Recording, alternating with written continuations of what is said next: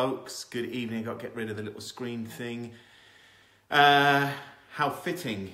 What could be more fitting than having a Phantom of the Opera mask? It's not very often get to don the mask again, but it was either that, folks, or bunny ears. Frankly, I don't look good in bunny ears, so Phantom mask it was. So, good to see you. Thanks for joining. Happy Easter for those of you that have been celebrating Easter. Tell me how your weekend's been. Tell me how many Easter eggs you have consumed. Go on, tell me how many. What have you been up to? What have you been doing? Where have you been? Who have you seen? We did, what did we do? We did an Easter egg hunt. Nice Cadbury's Easter egg hunt. There are other brands of chocolate if you don't like Cadbury's. And we saw some friends and we saw some family and we chilled out a bit. And what else did we do? We wrote a Tyler song, which frankly is not going to be coming to a download platform anytime soon, but was fun nonetheless. I struggled even to remember the tune right now, but in the moment, it all seemed pretty good. So tell me what you've done. Steve, one large homemade egg. Homemade egg. Wow. How many people had homemade Easter eggs? I didn't get that. I want a homemade Easter egg next year, please. Steve, Kelly. Done the same as you apart from the song, Leah. Well, you could have been involved in the song if you wanted to. You could have come round. It was a real kind of family rock it out moment. Kelly wrote the lyrics, Mia wrote all the chord structure, and I did the so-called singing thing. So, but anyway, here we are. It's Monday night. It's bank holiday. I know that some of you weren't sure if we were going to do the Facebook Live tonight because it's bank holiday. But we are, and we are because I'm going to take a slightly different angle tonight on a topic. Something that I feel incredibly passionate about, something that stirs my inside. So it felt like tonight was a good night to have that conversation. So over in our BTFI group, so for those of you that are not a part of the Beyond the Fuck It group, come and join us. We'll pop the link in so you can come and join. It's a group of thought leaders, groovy people, change makers, game changers, action takers, people that want to do more, believe there's more and want to squeeze more out, give more and get more. So come and join if you're not already in the group. And I think there's a lot of expectation in lots of groups that are about entrepreneurship or getting more in your life, about the whoop-de-doo end of being an entrepreneur. And that means I take a picture of me in front of my really big house with my really big Porsche parked outside and my happy, smiling, pretty family that are on their holiday. And we have a nice home. I don't have a Porsche. I do have a very pretty family. But I think there's that kind of end of being an entrepreneur, which is all just a bit of wank, really, right? It just that whole kind of bullshitty, it's all great end, and it's all razzmatazz, and it's all rock and roll, and cool, groovy, funky, creative stuff. And I think actually sometimes I get a bit of stick for people thinking, well, surely you play down that end too, right? So you work with mindset and you work with attitude and you're helping people to reveal those masks and strip that stuff away and be authentic. And so therefore, if you can work with other people, then you must be able to work on your own stuff, and surely you have no shit to deal with. And actually, that so isn't true. And I do have lots of stuff in my system, in my 45 years of being on this planet, that I carry around that sometimes is really tough and tiring and difficult and occasionally traumatic. And I think that we miss a trick if we think that for anything like the majority of entrepreneurs, it's all the whoop-de-doo end of being an entrepreneur. I think for most entrepreneurs, actually people in business, a lot of people in corporates, there isn't a lot of whoop-de-doo. There's a lot of really tough stuff behind the mask, behind the curtains that we don't ever get to see. And what I want today to be is a bit of an unraveling of that. There's no end point in it. And this evening feels a bit like an awareness raising, actually, and beginning the conversation with you guys and starting to put my views out there and hear where you are, and we'll see where it goes. What I'm sure of, there are lots of parts of what we're talking about tonight that we can deep dive at other points, and we'll look at interventions and tools and techniques, and we're not going to look at any of that stuff really. So we're talking about, and I want to call what we're talking about this evening mental hygiene, actually. I think, still mental health has such a terrible stigma attached to it. And I think a lot of people shy away from even talking about the whole piece around mental health because they're embarrassed. They're embarrassed that someone might admit it and own it in front of them, that they struggle and that they find life tough. And certainly if they have themselves any kind of mental hygiene issues. I think we've moved a long way. I reckon we've moved a long way in the last few years. And I think we have a massive leap to make. Kelly posted a really powerful short video in the BTFI group today. So go on over and see it, about male suicide and the Calm group. I don't know if you know much about Calm. But all about male suicide, and they've made some models of the number of men that commit suicide in a year, and actually the number is quite staggering. I think there's something around a person is committing suicide every 2 hours in this country, and so there's so much that is still untalked about, and we are afraid to tackle it. And I want to really tackle it in whatever way we can tackle it. I don't really know what that means, but we're going to tackle it. So mental hygiene is for me about us all acknowledging that we are susceptible to stuff, and whilst we there is a lot of emphasis and time on the physical being, that mental and spiritual part of us is so important also to have good health and well-being with it. I wanted to pull off a few stats. Normally I don't have notes, and I've got some notes, and there's enough content here for about 7 weeks. So hopefully you've got some food and some drink, and you're all kind of holed up, ready to stay online for the next 7 weeks whilst I talk. But I did pull off a few stats, and every time I've read these stats before, and every time I read them, I kind of have that moment of going, fuck, really? Is that really the place we're in? So 1 in 4 adults will experience mental illness at some point each year. 1 in 4 adults will experience some kind of mental illness at some point each year. And 1 in 4, 25%, 1 in 4, that's like, there were 4 adults at the dinner table today. One of us, it's like 75% of mental illness starts before the person reaches 18. 75% prior to the age of 18. That's the mental illness that we will have in life in some way has taken seed. 10% of kids have a clinically diagnosable mental health condition. 10%, this is under 15. So that's, if you've got kids, take their school group, that's 30 kids. 3 kids in that class will have some kind of clinically diagnosable mental health condition. It's just, what do we do, right? And I know we have a massive shortage of therapists, and talking therapies are hugely backed up in the NHS. And actually we're still putting sticky plasters over stuff. We have to be able to educate children around mental well-being. Mia has mindfulness classes at school. I don't know how often they do them, and it ain't weekly, but she has mindfulness, which I think is brilliant.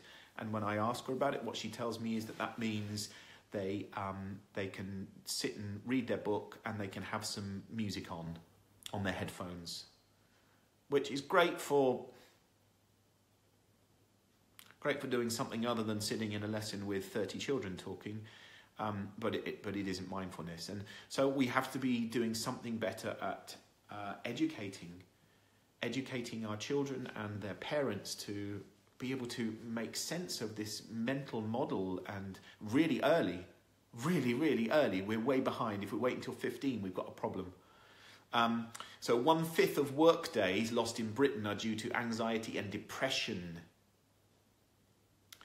Steve just says 8-month waiting list for triage to access mental health services in Dorset. I mean, 8 months, really? And I bet that is not I bet there are people in other parts of the country that are waiting way longer. One of the things I pulled off earlier is that many people will wait 10 years to get the intervention that they need. And that's not because they're waiting for NHS services, but that is because they are waiting for the right time to it either be diagnosed or to be able to own the issue and speak up. And many people, of course, wait till it gets to a crisis point. They wait till they completely fall off the wagon before anything happens, which means they're forced to have an intervention, or a family member around them will seek some support. So 1/5 of work days lost in Britain are due to anxiety and depression. 1/5 of all work days lost. So I kind of even just anyway, we can easily become crippled and go, it's shocking, it's terrible, it's awful, and it is our reality, and I think we all have a duty to make a dent in it and play our part, whatever that is, even if that's looking out for the people that are in our circle, even if it's that small piece. I certainly do all that I can to help Mia manage her mind best, and I find it quite tricky, actually. I find it really tricky, and I think it's really important.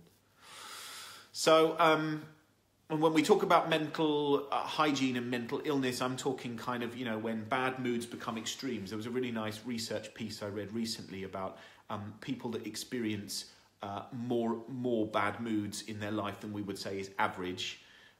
They are way more likely and prone to come down with some kind of mental illness, at some point experience some traumatic mental illness as a result of bad moods. So even just our ability to manage our bad moods, but we're talking those where that becomes quite a regular thing on one end of the continuum, where it's becoming, almost habitual, through to anxiety, intense anxiety, social anxiety, OCD, depression, psychosis. We've got real extremes. When I ran the therapy clinic, which I had for probably a couple of years or so, I'd see some quite extreme cases in there. Actually, so I studied to be a CBT practitioner and cognitive hypnotherapy, and so a whole multitude of interventions, which I believe was really important, because I don't believe one size fits all. But shocked at the way people have dealt with stuff, or not dealt with stuff, but kind of just normalised it. And I think that's a real problem, that we kind of normalise stuff. We put the masks on, and we build up more and more masks, and there's kind of this, 25 different masks that manage it. I mean, we kind of bullshit our way through our existence. Certainly from my background in performance, I've seen a very direct link between creatives and depression, and I think it's a highly competitive industry, instability, massive responsibility, the pressure to perform, a lot of perfection drivers, the hunger to stand out, to be seen, to even get a job, to get a fucking job. 93% unemployed at any one time in that business. So the odds of getting work are, it's not good. It ain't good. I consider myself to be incredibly lucky to have worked on the number of jobs and days that I did in the years that I did it. And I actually think the issues that the creatives face, and many of the issues that the entrepreneurs face about managing competition, needing to stand out, selling ourselves, perfection drivers, the instability of being an entrepreneur, the responsibility that sits on someone's shoulders to pay for their life, to pay for family, but knowing that in that instability place, it's a really tough space, and lots of people feeling like they're doing it on their own. Certainly lots of performers that are out there on their own and supporting families. I remember when I went back and did Phantom 25th, and I saw some of my friends that I worked with for 2 or 3 weeks that I'd worked with on Phantom previously, and they were like, I go back tomorrow, the Phantom 25th ends, and I've got nothing. And these are people in there, they were early 50s, had a great career, incredibly talented, but nothing on the horizon, and they have a family to keep, and and they're not in the gutter, but we're talking about, this is where this, I think, our mental and emotional issues are sparked off when we're in situations like that. I know a group has set up recently for creatives, for actors, performers, musicians, called Talk in London, which is a couple of actors that have gone, there are mental hygiene problems within the creative world, and let's create a community where at least people can talk and share stuff and say that it's shit and get each other's back, something quite tribal. I think that's a brilliant intervention, and we need that, where we take some of the stigma away and the weirdness and the oddity and the staring at people because they have some mental thing going on that we believe is not normal, that actually they can just talk and share stuff, and that they don't have to carry the burden around themselves. So I think spaces like that are brilliant, and it's still a small dent. So tonight is about raising awareness. Thank you for joining and being here, whether you're on live. And I know it's incredibly sensitive, and I think if you think about those stats, 1 in 4 adults, there's a few people on this Facebook Live right now that are suffering from some kind of mental hygiene issue, where they're really struggling with that stuff. Hey, Andrew Piper's on. Hello, Andrew Piper. And you're facilitating the Talk meeting tomorrow afternoon. Hey, cool. I think, I know Talk is early days, and I think it's bloody awesome. I've got no idea what goes on in the room. I can only begin to imagine, and I think it's bloody awesome. So, good work. And if I can do anything to help you or support you or hang out with you or share ideas or make the tea, then I'm cool for making tea too. I make quite a good cup of tea, actually, so I'll be there. So look, I'll run some more sessions on this around mental hygiene in the coming weeks and months. So what I would love to hear are things that you want me to talk about, angles that you want me to take, deep dive, so we can do some intervention stuff. And as I say, I'm not going to do that on this one. I'm not going to do tools, techniques and things, because it seems a bit there.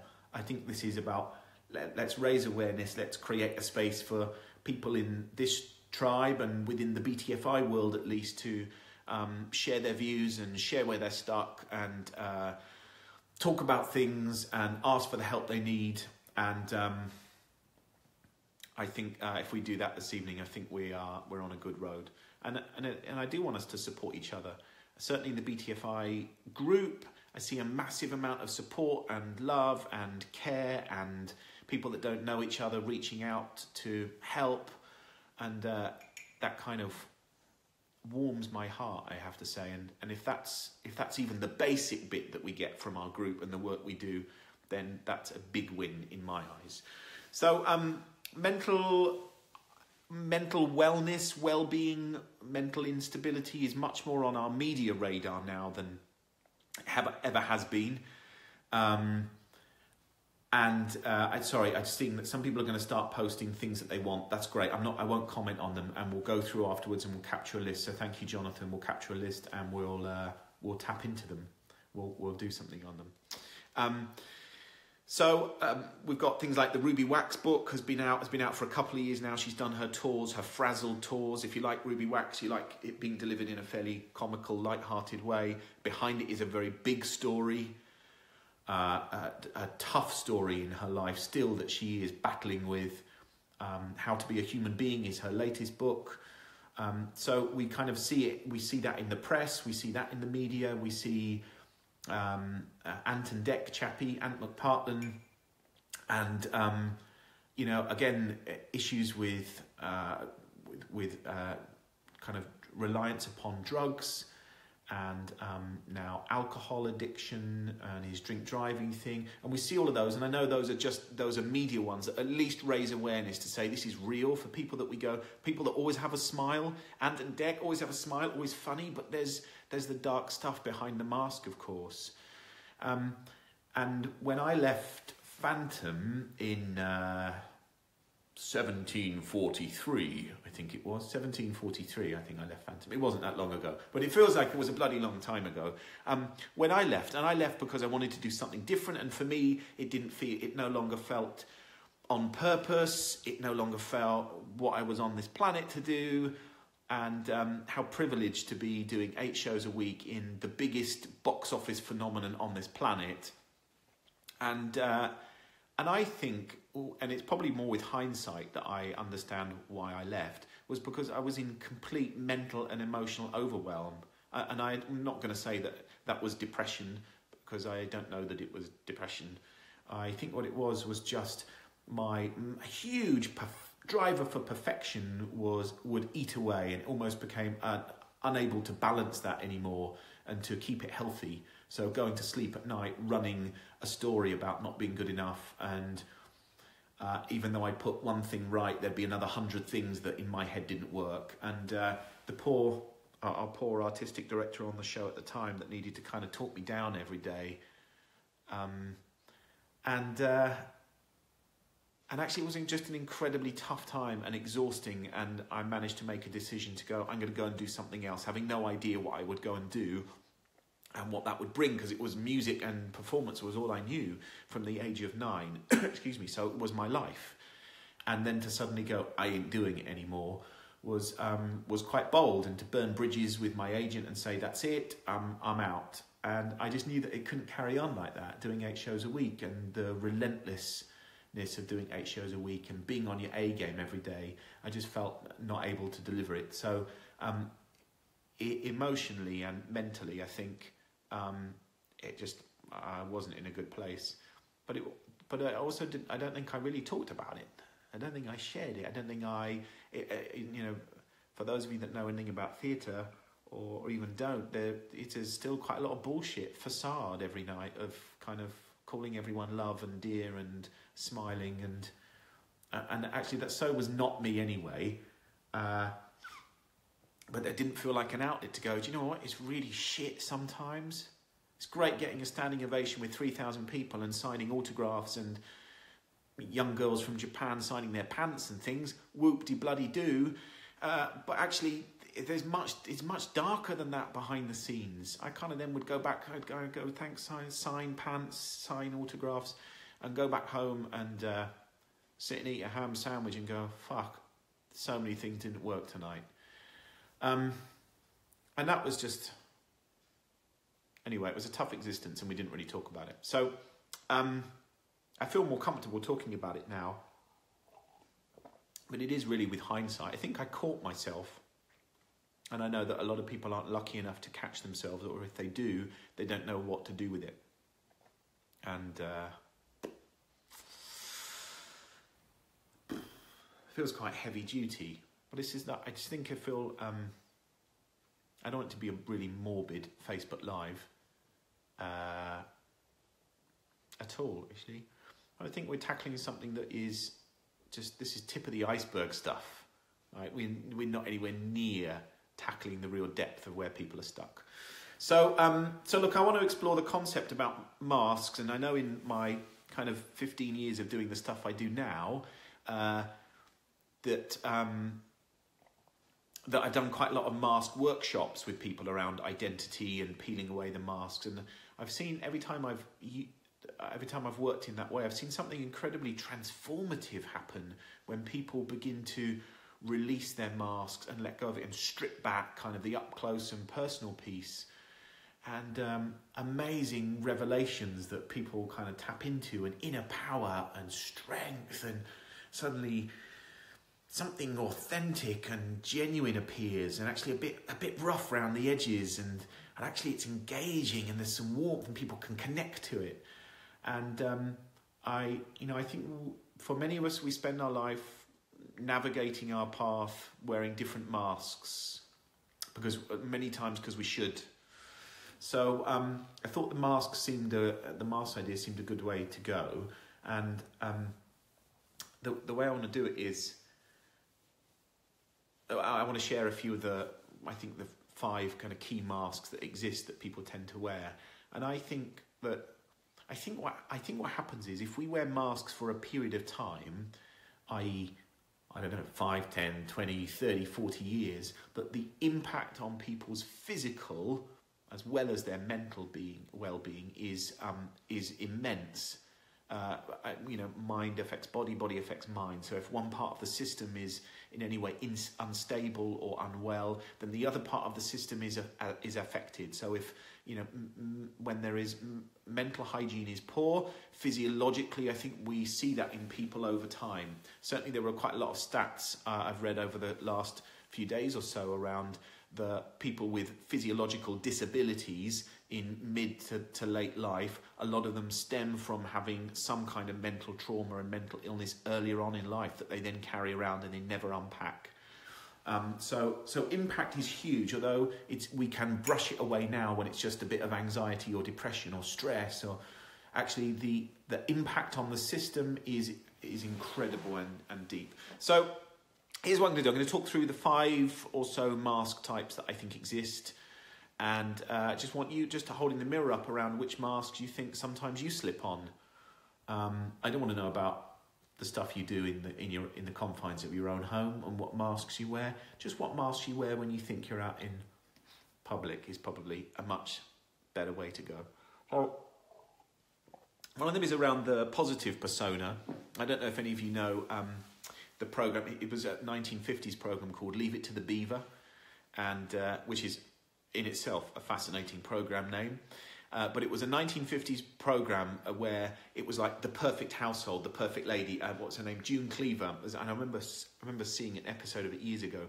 June Cleaver is the mum, and she has this perfectly pristine house and role in life, and everything she cooks is perfect, and the house looks beautiful, and the kids look beautiful. But it's this real positive persona that everything was lovely and everything was happy and everything was bright and everything was joyous and everything worked really, really well, and they never talked about any problems, and they talk about the flowers and the food and their haircuts.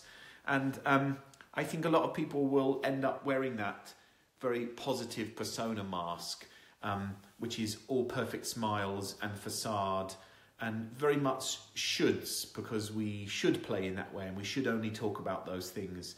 And I don't actually think social media helps us that much. So I think I look down through the Facebook feed sometimes and you just see so much bullshit of going, is your life really like that? Although you post that stuff, is that what your life is really like? Is that the truth? Or do we put that on because we think we should, and because that's what people might want to see and hear? Or because that's all that we want to put out, because the other stuff we're not daring to. And I don't think that means we need to put all our pain out across social media.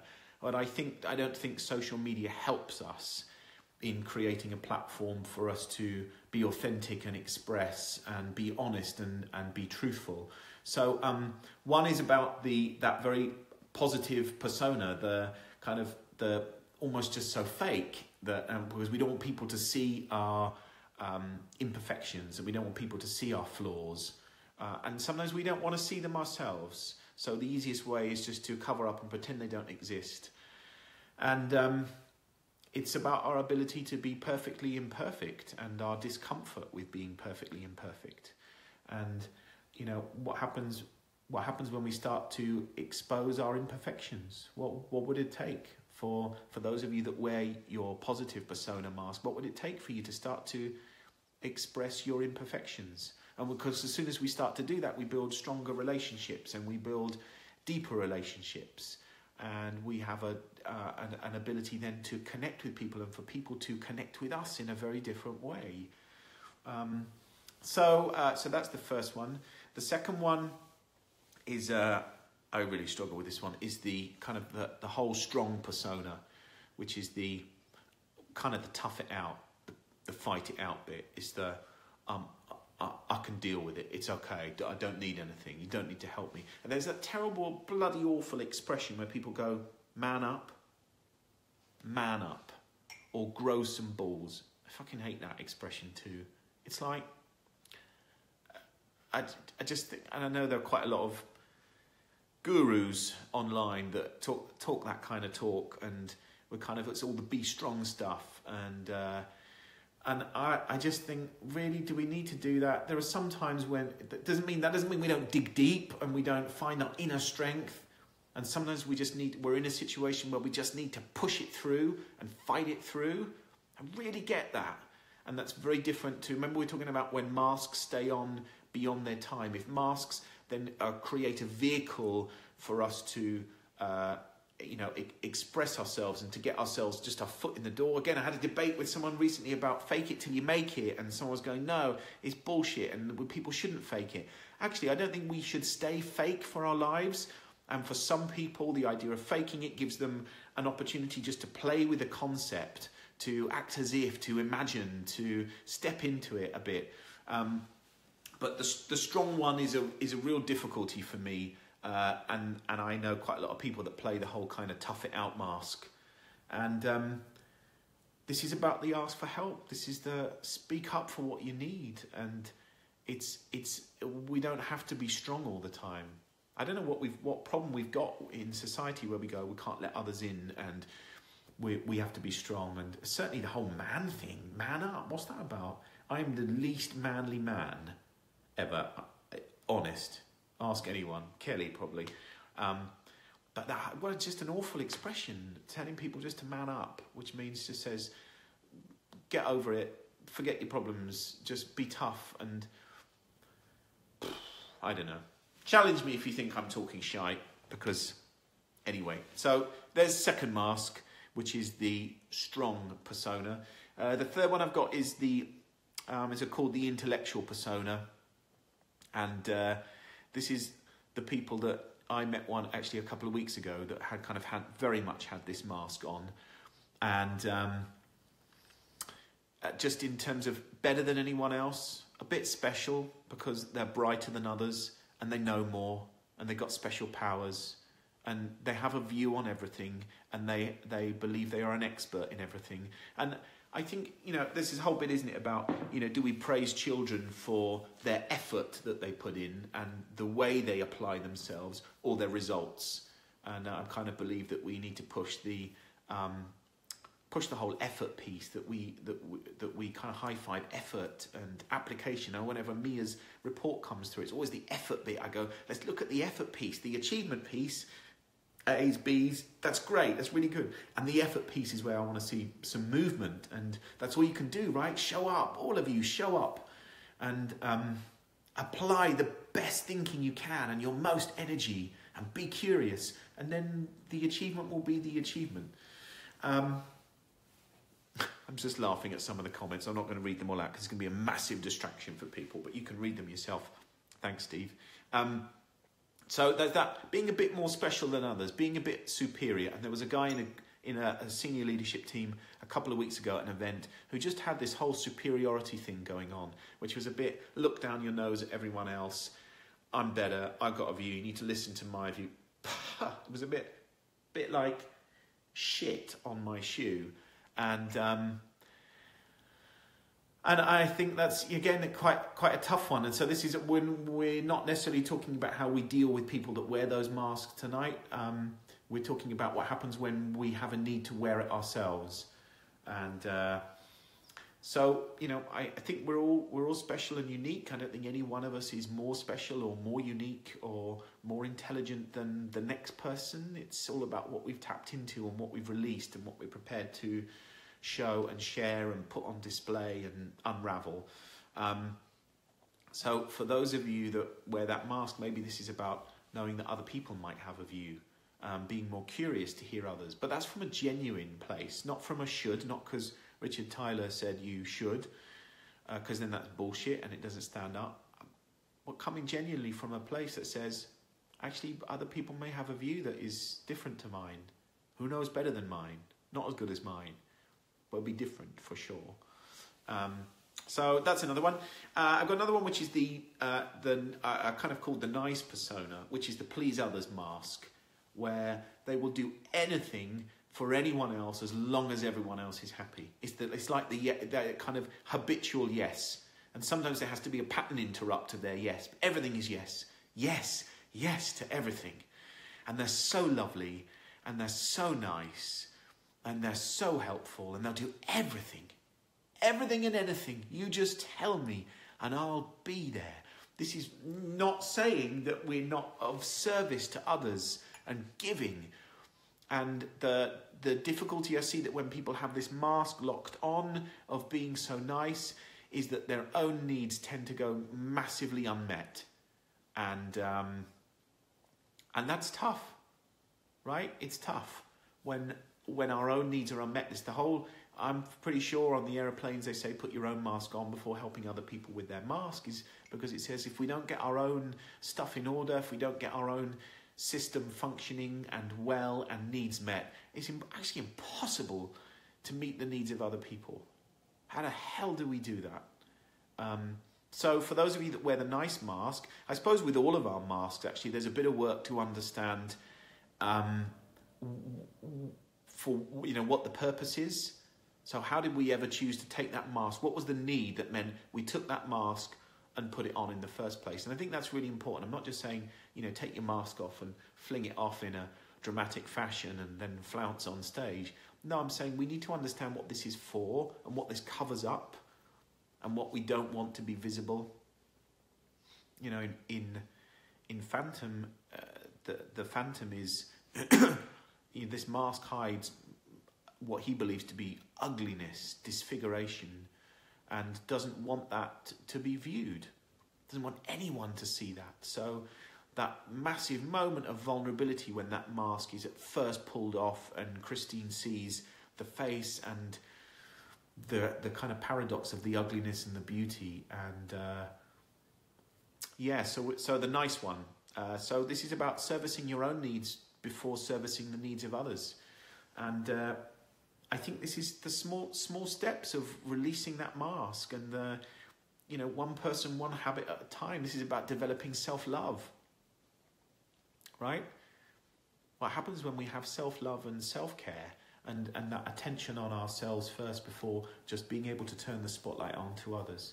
So I think it's really important to understand the reason that the mask went on in the first place.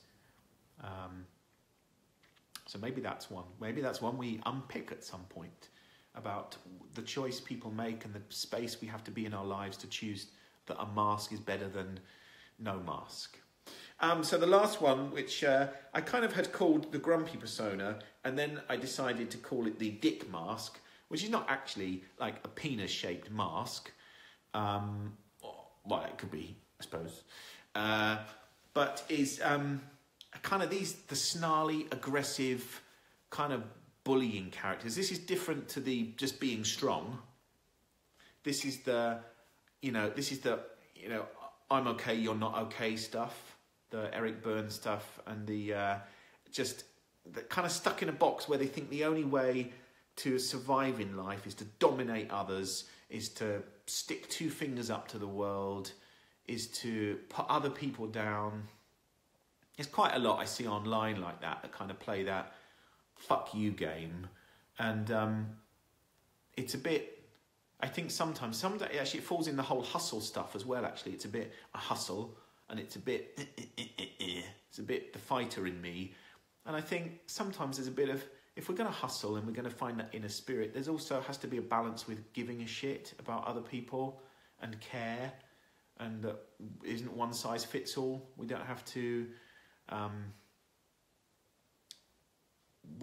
be like that to get through life. And of course the problem is when we start to play that game of fuck you, if you start to play that game, then of course people that tend to wear that mask are incredibly lonely and don't have many deep, honest, authentic connections. But of course, if we start to put that mask on, then it sends people away anyway. So people don't want to gravitate towards you, and it isolates. But of course, the cycle continues. So the more we isolate, the more we do in order to have impact. And kind of the more I talk it through, I think the more incredibly sad it is that the mask goes on in the first place. And then the only way to survive, it's a drug, isn't it, really? It's like smoking, or it's like alcohol, or it's like heroin or cocaine or whatever it is, right? If we need to feed it, And actually it becomes the only way we can deal with going outside and facing the world is to put our mask back on. It's very sad, I think. And I get, actually, what I really get is the reason that someone might choose to put a mask on in the first place. I get that. I really get that in that moment to survive it, to deal with it, to function, that someone could go, I need to put that on. Because I've done that. I've done that loads of times in my life. And the problem is then when we go, but that's the only way to survive, is that we keep the mask on. And we keep putting it back on. So those are my 5 masks. So we've got positive, the June cleaver, the strength persona, the strong one. We've got the intellectual one, which is a bit superior and a bit better than others. And then we've got the nice persona, which is the yes habit, do everything for everyone else. And of course we've got the grumpy persona, which is the dick mask. So which masks do you think you dabble with? Or a different mask, of course, because they're not the only masks. I think most masks kind of stem from one of those places. I think those are the 5 global masks, and then within it we've got a load of other masks. So I'm curious to know what masks you think you slip on sometimes. Again, keep it clean, guys. But I'm curious to know, and if you want, for those that want to share, I'd love to hear that. So, you know, I talk a lot about upgrades and our technology upgrades, and I also think there is a bit of, you know, sometimes, and I notice this with technology, that we have to restore factory settings, where we go, it's not just going to be a quick fix. We restore factory settings, so we go back to all the defaults, and we don't get kind of, we don't get funky fonts, and we don't get funky images, and we don't get funky screensavers. We go back to default, which means everything looks like it is out the box, and we have to do that, and then we build it up again. And there's something for us humans about restoring, going back to factory reset. Because you know what, when we're born, we're not born with our masks on. We're born, we have an innate ability to mentally function really well. That is within us. And then we build up all these other stuff, these responses, and we build up stories, and we build up beliefs and value sets and narratives, and we have role modeled for us, and we believe that we create this reality around us if we behave in a certain way. And I think there is, where's the factory restore button? Where is it? Where on the system is it? Because I think sometimes we need to do that, and we go back to default and we strip the crap away, which means we have to start building up again. And I think there's some real importance in that, because we build up all this stuff. I carry around 45 years worth of stuff. I know, it's hard to believe. I've got a whole Easter hair thing going on. I apologise. I look a bit like the Queen. I actually look a bit like my mother, I think, today, which is no bad thing, Mum. So restore factory settings. There's no, I'm going to tell the story a different time, because I realise I've gone on ages, and some of you probably like, or waiting for EastEnders to begin. But I do think we have, I think what we do is we teach our children to wash their hands when they've been for a wee, and we teach them to brush their teeth, and we teach them to do really good basic physical hygiene, to wash their bits and wash under their arms, and then they need to wear deodorant and do all those things. But we don't teach them about mental hygiene. Why is that? Why don't we help children learn to be resilient, and to deal with the shit stuff, and to deal with the tough days, and to navigate their own stories? Surely if we teach them that bit, we're teaching them something that is for an entire lifetime. That means they can navigate all of this stuff, because I don't know what the world's going to look like in 5 years, 10 years, 20 years. Hugely different from what it looks like today. I know that much. And we don't know what's ahead of us. So why are we not teaching our children? If there is a school called, I think it's called School 21. I hope it's called School 21. And I'm going to see if I can get Ed Fido on, actually on a Facebook Live. I've written down in my notes. I'm going to make a call tomorrow and see if we can get him on here. And they do something very different at that school where they are teaching about well-being and wellness and good mental health. And I think they have a GCSE that is now in well-being. But it's a core part of their curriculums. They've kind of scrapped all the bullshit curriculum that exists and doing it their own way. Gone off piece, and it's incredibly powerful. So I think we have a duty, and I think when we do that, what we start to create is a support network and a tribe. And I, you know, I kind of go, where's your tribe? Where are your people? We've heard from Andrew Piper, and I talked a bit about talk. So there's the tribe there for creatives and performers and actors and musicians, which I think is brilliant. And what tribe are you in? Where's your place where someone's got your back and you can talk about stuff and you can rock up and take all your masks off if you want to?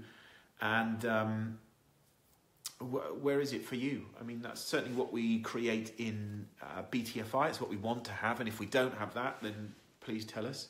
I think that's what we have. So certainly use that as an outlet and a space where you go as a group of people that will be your tribe, that will have your back. And you can ask for stuff, and you can say when you've had a shit day, and you can say when you've had a cool day, and we'll high-five you and we'll kick your ass when you need it. But I think having your tribe and your support network is incredibly important. Okay, so just one other thing before I wrap up that I wanted to pick up on. I know Sandra had asked me. I often refer to it, and I've referred to it a few times, about doing depression rather than having depression. And I just remember a massive light bulb moment. It was one of my cognitive hypnotherapy teachers that talked about this whole concept. And I remember having a client that sat down in the chair, was already on antidepressants, but talked so much about, this thing they have. I have depression. And as soon as they came in, they're like, I have depression.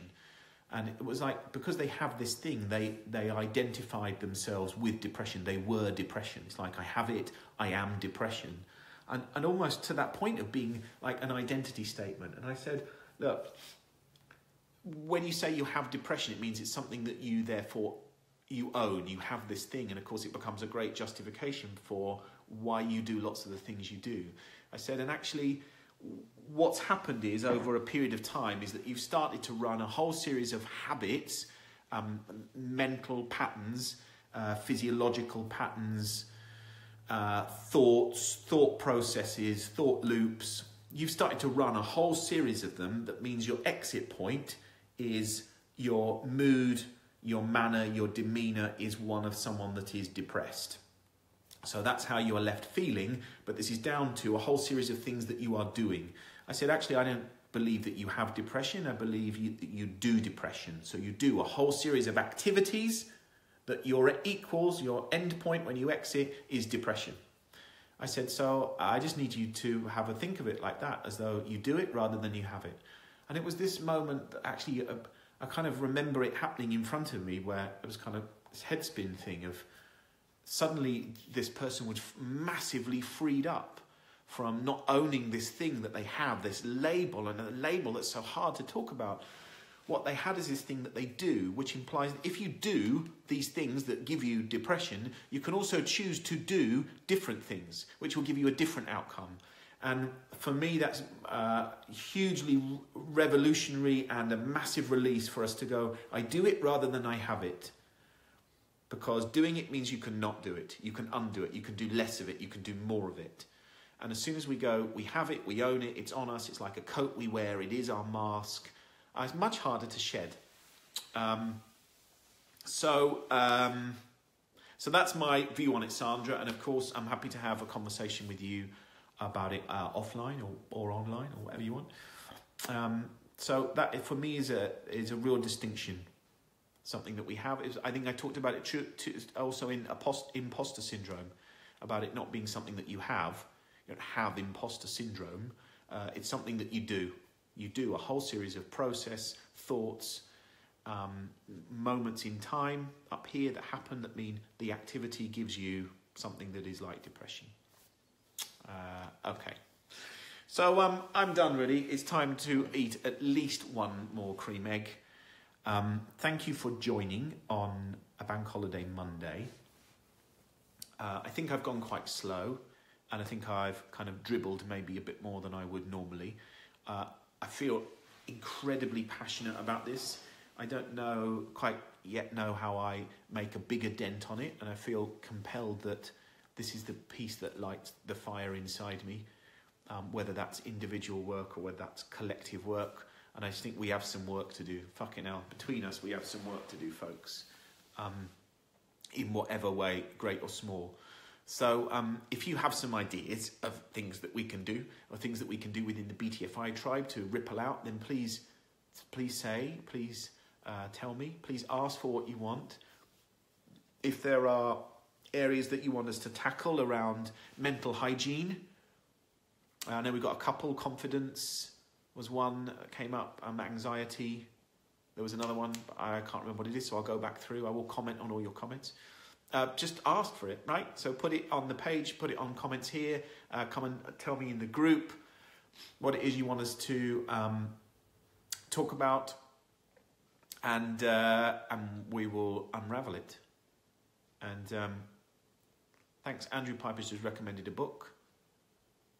Johan Hari's book, Lost Connections, about how depression can be a normal, healthy response to a life that isn't nourishing. Okay, nice. Andrew Piper, maybe you'd like to come and join me on a Facebook Live at some point and we talk about it, because you'll have some great views on it. And I know that you kind of tread that world of psychotherapy, the mind, and the creative space. So if you want to come and join me on a Facebook Live, I'd like that very much. Although I've never met you, so that's cool too. It makes it even more exciting. And you've got a pooch as well, I can see in your picture. You and a pooch. We love poochies. Maybe we can do maybe our two poochies can do a Facebook Live. Anyway, I've gone on way too much. Thanks for tuning in. As ever, this is about action. Although it's talking, I also want to think about how you move it forward. So what's the tiny adaptation? What's the 1 degree piece that you make as a result of this? So what is it you need to do? 1 degree piece, tiny adaptation, small upgrade that just moves you, that gives you some momentum. And that might be an action that moves you closer to being able to perhaps release a mask. So good to have you here. Thanks again. Love you guys lots. Come and join us in the group. I'll be back here next Monday, 8 o'clock. Have a super week. Look after yourselves. Big love. Bye.